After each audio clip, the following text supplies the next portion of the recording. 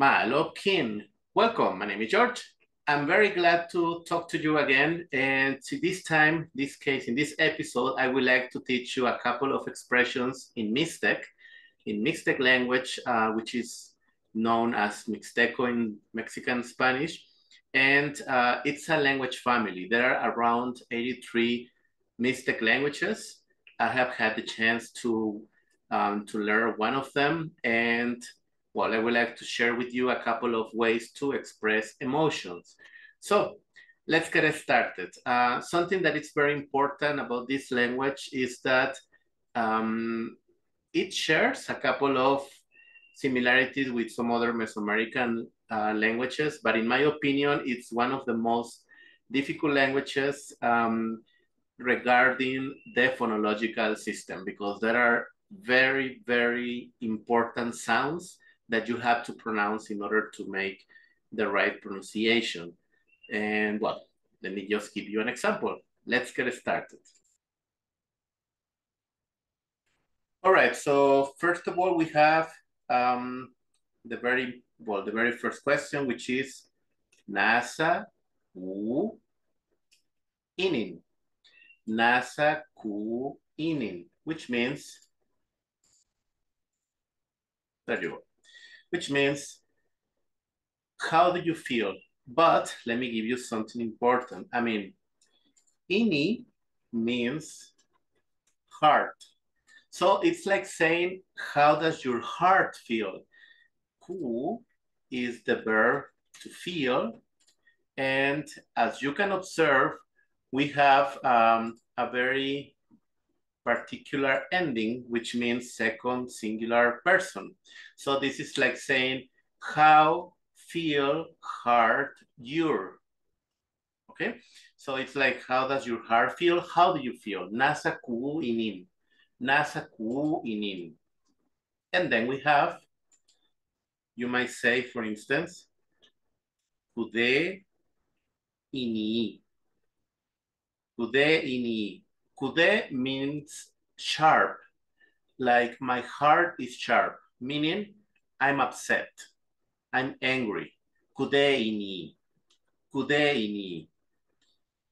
As you can observe in here, the ending, the last I, represents the first singular person. Kude ini. Kude ini. Then we have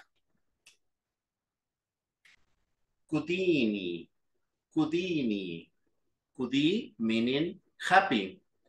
And you know what ini means, like my heart. My heart is happy, meaning I'm fine. You can also,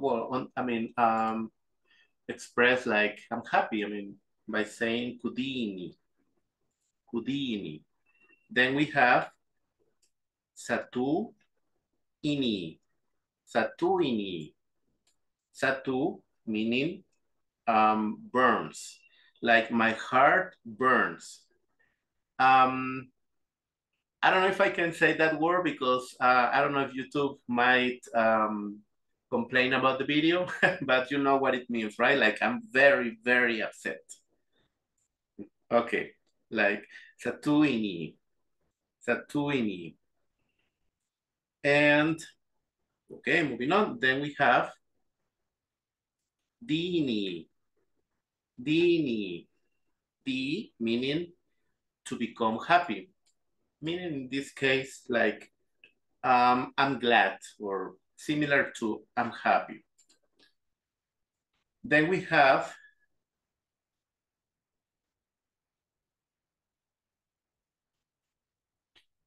kutini. Kutini. Okay, I'm using this symbol because I don't have in here this letter. This is like an extra I, but the pronunciation is uh. All right, so in here, this is like saying kutu ini. Kutu ini. Kutu means to boil, like when you boil water. So it's like saying my heart is boiling. Well, similar to similar to satu ini, and similar to kudeini, all right? So this is a little bit stronger, I will say, in this case. Okay, then we have, moving on, the, ini, ini, ini, meaning, indi means to slip. Like when the floor is full of water or is wet, and if you walk on that floor, you might slip, all right? So, ini, meaning like my heart slips, meaning I'm sad. I'm sad. Ini.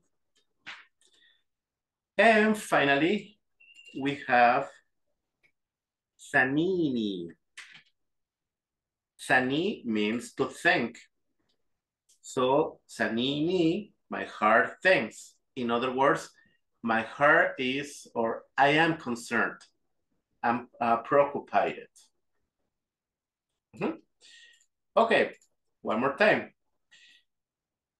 Nasa kuinin, nasa kuinin, kudeini, kudeini, kudini, kudini, satuini, satuini, dini, dini, kudaini, kudaini, ndioini, ndioini, sanini, sanini.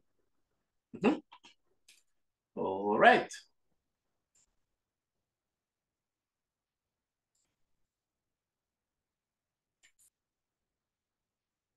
All right, that's all I have for you today. Thank you very much. Don't forget to subscribe and to follow the channels. Don't forget to subscribe, especially so that you get updates whenever there is a new video. Thank you very much, and I'll see you in the next episode. Kanantaba.